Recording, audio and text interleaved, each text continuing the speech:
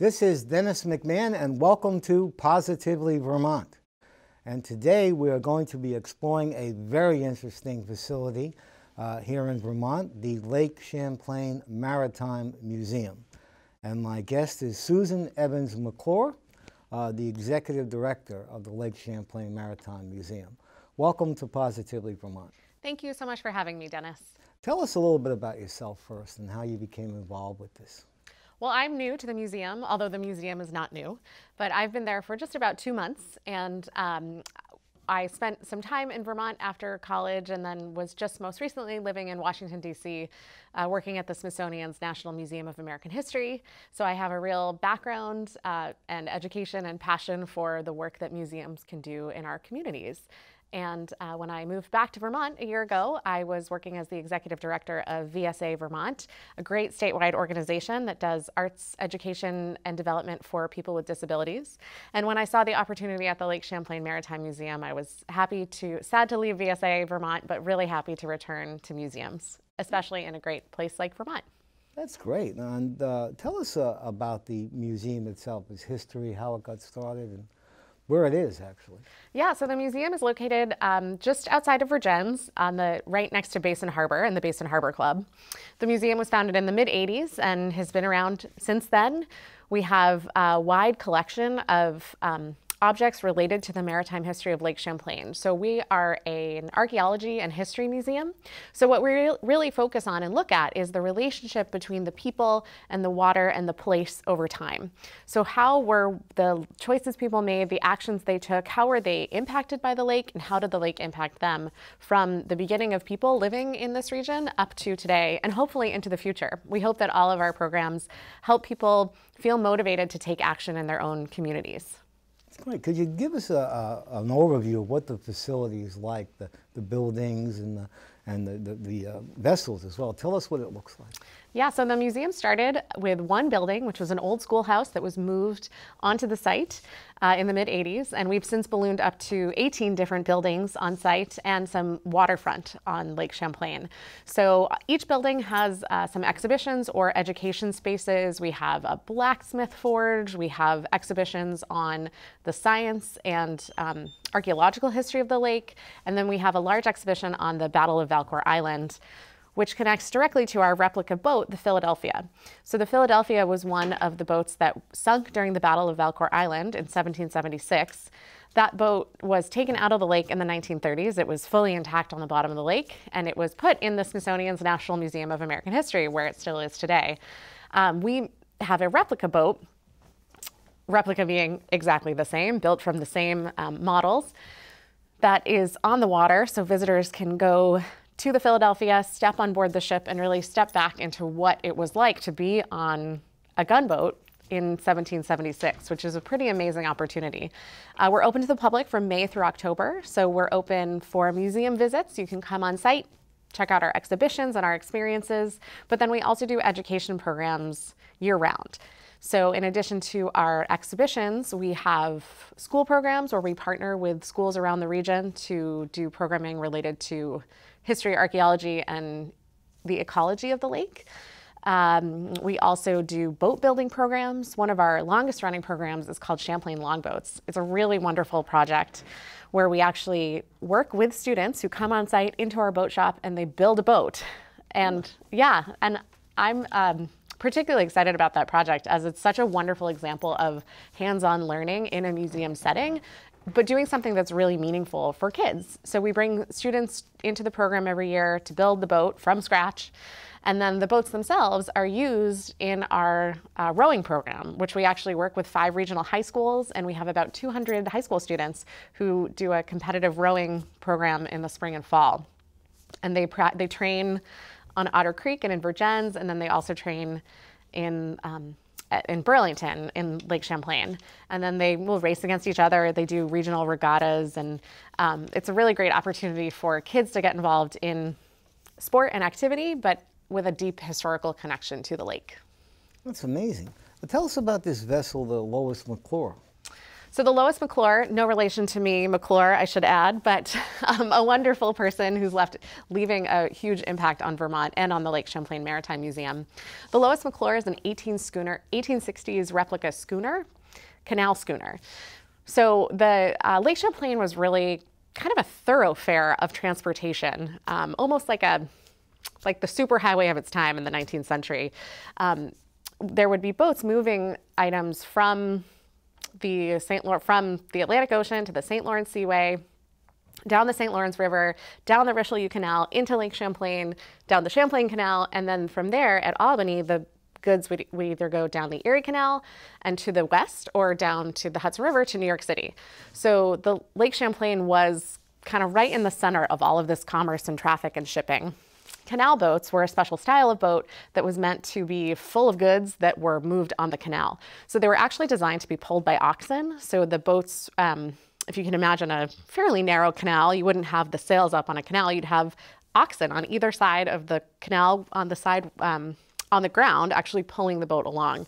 So our replica is a replica of an 1860s canal boat. Same thing, designed to be pulled by oxen or people. You can actually also pull it with human power. When we travel the boat, it travels with the Churchill, which is a tugboat. So that boat is what pulls it along as well. You can pull up the sails on it if you're into that kind of adventure. But so that boat really allows us to take the story of Lake Champlain and its importance to the entire region. So every summer we do a different tour with the boat. Last year we partnered with the Corning Museum of Glass and did an amazing tour through all the way down to New York City and then all the way out the Erie Canal to Corning, New York. And we created a glass barge where they were actually blowing glass on the boat, which was a really neat thing to see. And we actually saw about 30,000 visitors to the boat last year. That's amazing. This year, we are happy to be working with the Lake Champlain Basin Program and the Champlain Valley National Heritage Partnership to have the theme for the year be related to the International Year of the Salmon. Really? I don't know if you've heard of the International Year of the Salmon. Let's hear about it. But the International Year of the Salmon is an international celebration marking the importance of the history, ecology, and science of North Atlantic salmon. Lake Champlain is one of the only landlocked bodies that has North Atlantic salmon still. They spawn in the rivers and streams that connect to the lake, and then they go back into the lake. There are not very many of them left, but they've had a huge impact on Lake Champlain's region over time, and they have been hugely impacted by environmental change over time as well. So the International Year of the Salmon are many efforts around the world actually dedicated at highlighting these stories. So the Lois McClure will be highlighting some of the stories about the impact of North Atlantic salmon this year. That's amazing. In addition to the history aspect, tell us about the science aspect of the museum and its work. So the museum is home to the Marine Research Institute, which is an underwater archaeology center, really one of the most impactful and well-known around the country. We partner with universities, researchers, historians who really are looking at underwater archaeology. So marine archaeology and underwater archaeology is, as the name suggests, the field of going into water, diving, finding shipwrecks and other materials, and then doing research on those, deciding the best way to preserve them, making them available to the public, sometimes removing them from the water and conserving them. But that field of research is something that the Maritime Museum has become a real leader in around the world. And the Marine Research Institute actually does projects both on Lake Champlain, on the Hudson River, on some of the Finger Lakes in New York, and beyond that really is looking at how to best preserve the underwater resources that are still out there. One of the big projects that we do every year at the museum is that we actually manage Vermont's underwater preserve sites as in partnership with the Vermont Office of Historic Preservation. So you may have heard of historic sites that you would go visit in Vermont. You can drive to them or get there and see a great location that's well preserved and interpreted for the public. The underwater historic preserves are the same idea, but they're underwater. So there's 9 of them in Vermont. They're shipwrecks. And we manage the sites. So we go to them every year, make sure they're in good condition, put out markers so that divers can access them. And all of that information can be accessed on our website where we make it available to people and work with them to tell them when the preserves are open, when they're closed, how they can access the site safely, and have a great historic experience as a diver on Lake Champlain. What kind of shipwrecks are out there? There's a wide range. Lake Champlain actually has about 300 shipwrecks in the lake, which is pretty amazing. I think it's one of the things that having lived in Vermont for a long time, right in Burlington, I looked at the lake almost every day and never really thought about that. But it's pretty amazing the history that is at the bottom of the lake and kind of the sides of the lake too. There's boats there from all the way back to the French and Indian War, Revolutionary War boats in the lake, canal boats up through the 1800s and into the 1900s. Some of them are easier to access than others. And actually, if you come to the museum, you can take a boat tour that uses a remote operated vehicle, so an ROV, that as a little camera on a robot, pretty much, that we drop into the water. And you can take a boat out to where the wreck is. We'll drop the camera in, and right from the boat, you can take a kind of a video tour of the wreck underneath the boat. That's amazing. Tell us a little bit about the Battle of Valcour Island. So the Battle of Valcour Island is one of my favorite topics, actually. I'm glad you asked. The Battle of Valcour Island was in 1776. It was a real turning point in the Revolutionary War. Interestingly, it was a battle that the United States lost, but in some ways, by losing, they were able to turn the tide of the war. So Benedict Arnold, the Benedict Arnold that you're probably familiar with, he started by being a hero of the Revolutionary War. So he was leading a fleet of boats on Lake Champlain in battle with the Royal Navy, the British Navy. So the British were coming south from Canada. Benedict Arnold's job was to prevent them from going through Lake Champlain. Once the British got through Lake Champlain, they would be able to access the Hudson River and be able to effectively split the colonies in 1776. So the battle happened in the fall, and Benedict Arnold realized that they were going to lose, basically. It was clear that they were outgunned, outmaneuvered by the British Navy, who had much more experience in naval warfare. So Benedict Arnold's boats are captured, and it was, as it tends to be, it can be very foggy on Lake Champlain. So Benedict Arnold's boats were captured, a fog descended, and the British were on their boats, the Americans were on their boats, and they basically said, okay, in the morning, we'll take your boats, we'll go on our way south, you're all our prisoners. So Benedict Arnold, thinking, I really don't have anything to lose, decided to escape with the fleet. So it was a foggy night, it was really dark. He lined up the boats in one single line and didn't use lights. He only had one light at the front, the very front boat, and one light in the back. And he sailed them under cover of darkness to get away. And pretty much when the British woke up in the morning and the sun came up, they said, where are the boats? What happened? Some of the boats, he intentionally ran the boats aground. Some of them he lit on fire. Some of the boats had sunk during the battle itself the previous day. So because this affair kind of took so long, and because winter was quickly descending, the British decided, and the British were pretty embarrassed that they had let a fleet of boats get away during the night. So they decided that they couldn't continue further south because of the weather, because they had been so delayed by this battle. So they had to wait until the spring of 1777, effectively giving the colonies more time to muster more resources and get the French involved in the war. That's amazing. And a really interesting example of one, a story about history that you think you know a lot about, right? If you think about Benedict Arnold, everyone thinks, oh, well, what do you think about Benedict Arnold? Well, actually, I was reading a book about this very battle. I think it's called Blind Ambition or Grand Ambition or something. It mentions that battle right in the book. Yeah, so, you learn in high school, really, that Benedict Arnold was the greatest traitor of American history. But before he became a traitor, he was a hero and really helped the Americans win the Revolutionary War before he worked against them.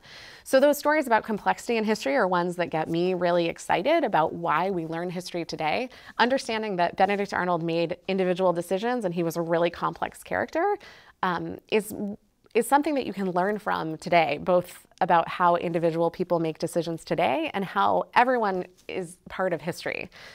What kind of artifacts do you have there from that particular conflict? So we have a major exhibition about the Battle of Valcour Island and many pieces that were found from boats. So we have a cannon, a lot of cannon shot, as well as some great art pieces that kind of let you see the battle as well. Tell us a little bit about the educational aspect of this, how you network with local schools. We have great partnerships with many of the school districts in Addison County and beyond. The school programs, in addition to our boat building program that I mentioned, we also do a lot of partnership programming where we go out into the schools, connect them with some of that history ecology work I was talking about. And then we also welcome students on site. So many schools come to the Lake Champlain Maritime Museum for their spring and fall field trips, where they get to experience our field trip is called 1776, and you get to experience some of that history of Valcour Island and the Revolutionary War right here in Vermont. That's great. Tell us about, you have a series of summer camps? We do have summer camps. Tell us about that. Summer camp registration is now open, so if people are looking for things to do with their kids in the summer, we do summer camps for kids of all ages, some day camps, some overnight. And the camps really run the gamut. Again, we have a history-focused camp. We have camps that are about experiencing the lake, so about how to boating. We have a fishing camp. We have camps about scuba diving. So really all of our camps are about how do we get people connected to the lake in ways that will inspire them to stay connected and make a difference in the future. So our day camps run through June, July, and I think some of August, maybe just July. All the information's on the website. But in addition to those day camps, we have expedition camps and overnight camps. So those camps, there's 2 one-week camps that are full overnight experiences on the lake, where you're on the lake the whole time, camping with your group. And then another one of our programs is actually a 5-week camp, where you spend the first 3 weeks building your own boat, and then you spend the last 2 weeks overnight traveling from Whitehall, New York to Burlington on the lake. That's amazing. But how many people are involved in this every year? So we have, over the course of the year, we have about 75 staff who are full-time and seasonal. So again, we're open to the public May through October. So that tends to be a lot busier. We have a smaller staff in the winter. But in addition to those 75 people, we have many, many volunteers who work on our programs, who we're so grateful for. We couldn't do what we do without our volunteers. And then we have great partners in the school districts and communities nearby. That's amazing. Well, I understand you're also involved in professional development activities. Tell us what that's all about. We are. We work with teachers throughout the state and the region to do accredited professional development courses during the summer. And those also have a wide range of topics. Some are about teaching with objects. So how can teachers be using historical objects in their classroom as a way to spark interest in their students? And then we also partner with the Abenaki Artists Association to bring Abenaki culture leaders to teachers to talk about teaching Abenaki culture in the classroom. That's a really special one-week experience that brings teachers and Abenaki culture bearers together for a way to increase the knowledge around Abenaki culture that's right here in Vermont, and to highlight the importance of teaching that for Vermont students. That's great. And what is the Champlain Longboats program? So Champlain Longboats is the boat building program that I mentioned that brings students to the museum to build a boat, and then other students row those boats on the lake. And you have community rowing? What's that about? We do. So it's not just kids who can row on the lake. We have community rowing at the museum and in Burlington. So twice a week at the museum in Vergennes, we have rowing where people can just come on down, adults can come on down to the museum and get with a few other people in a boat and go out and row. And then we also do that in Burlington once a week as well. And that's a way for us to bring adults together and community members and do some fun activity and take in the beautiful views in the summer. It's especially important to think about when we're coming up on our 15th snowstorm, that one day soon you will be out on the lake rowing on a boat in a sunny day. That's amazing. One aspect that I noticed from the website is metal arts. Tell us what that's about.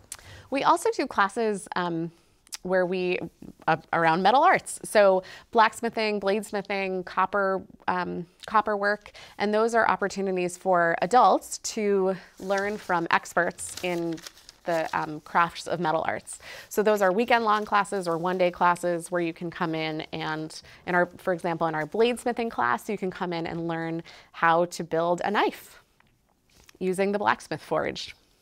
That's amazing. Yeah, it's a fun opportunity and a great way to connect with history and be reminded that some of those, some of the same processes that people were doing even during the Revolutionary War are things that you can still be engaging in today, usually with an updated twist. And you have a very excellent website, and which leads me to a question: what about digital projects? What does that entail? So there's only so many people that can come to rural Addison County to visit our museum. We would love it to be more. We're always welcome to have more people come. But we really see the access through the internet and social media as a way for us to share the work that we're doing and also to learn about the work of other people. The great thing about social media now is it's a real conversation. So you can bring together people in dialogue around topics that are related to the museum's content and collections. That's amazing.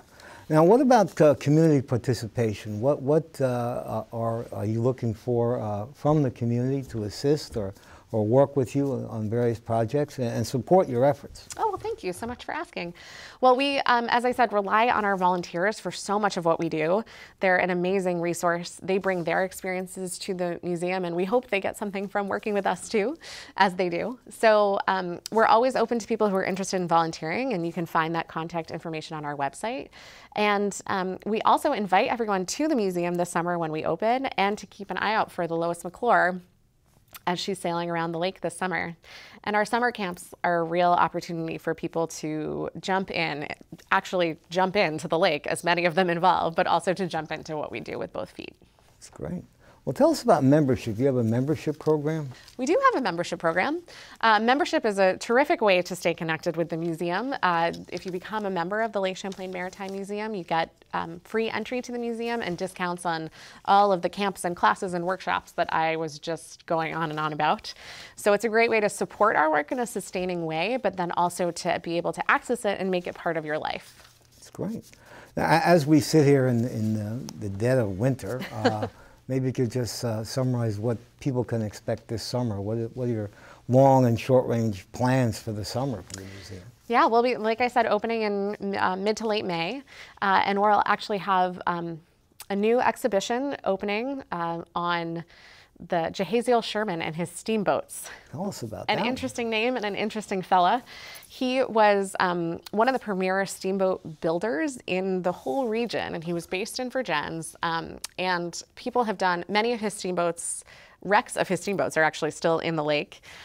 He was really important to the Vergennes region in the early to mid 1800s, and all of Addison County. Many scholars have studied him. People have looked into his work for years, and he has a great name to boot.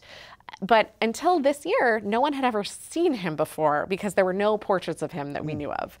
And in fact, just this past year, we were contacted by someone who said, "Hey, I have a portrait of Jehaziel Sherman and another one of his wife. You know, can we talk about it?" And our curators said, "I don't think that's possible. No one's ever seen one before." But through some diligent research, it turned out that he was absolutely right. The story totally checked out, and they are portraits of Jehaziel and his wife that we're happy to bring back to Vergennes and put on display for the public, and then be able to talk about the impact of steamboat technology on the lake. Well, that's amazing. It really sounds like you have a fascinating facility and a fascinating series of programs. Thanks. I'm really lucky to be there. It's a great team that works at the museum. It's been wonderful to meet our supporters and our community members who really see the museum as I do, which is why I was interested in working there, as just a real resource of the community and a great way to stay connected to Lake Champlain. That's great. Well, this has been Dennis McMahon for Positively Vermont, and my guest today has been Susan Evans McClure, the Executive Director of the Lake Champlain Maritime Museum. Thank you for watching.